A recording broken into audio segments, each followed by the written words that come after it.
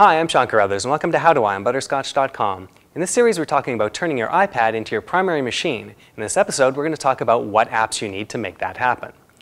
Now, of course, if you're used to using a laptop, you're going to have a bunch of apps on that you use on a regular basis. And you're going to need to replace those apps on the iPad if you're going to make this your primary machine.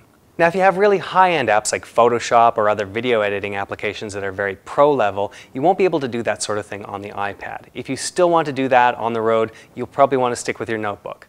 On the other hand, the iPad is capable enough to handle most of the rest of what people do when they're on the go.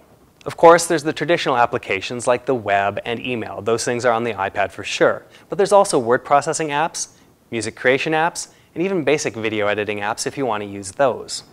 First of all, you're probably going to want the usual Office Suite applications. You can get Pages from Apple, which is a word processing app, for $9.99 at the App Store. As you'd expect from a word processing app, it can edit and format your text, and it can include graphics of various types.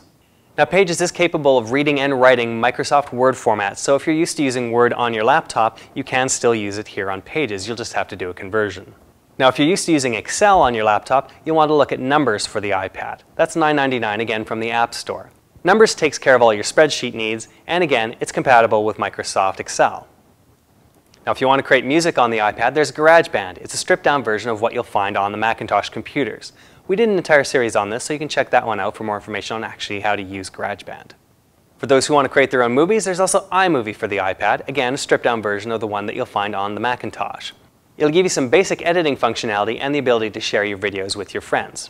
Again, we did an entire series on how to use iMovie for the iPad, so check out Butterscotch for more information on how to use iMovie.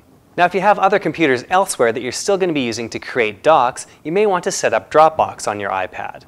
The Dropbox app is a free download that allows you to tap into your Dropbox account. Now, with Dropbox on your other computers, you can upload documents, and then you can retrieve them on other computers, even on the iPad. Now, at this point, unfortunately, with Dropbox, it's a one-way street for documents for most document types. If you have images, you can send those back up through Dropbox, but the other types of documents that you download through Dropbox and then edit on the iPad, you'll have to send up in a different way. Now, with a number of developers for iOS out there working on applications for both the iPhone and the iPad, there's tons of different applications out there meeting most types of application needs, including a lot of the things that you typically see on your notebook. So, for example, if you want a time tracking application for tracking client hours, you can find it. Also, don't forget to search around through the App Store for mobile versions of apps that you already use on your laptop, and chances are they're there.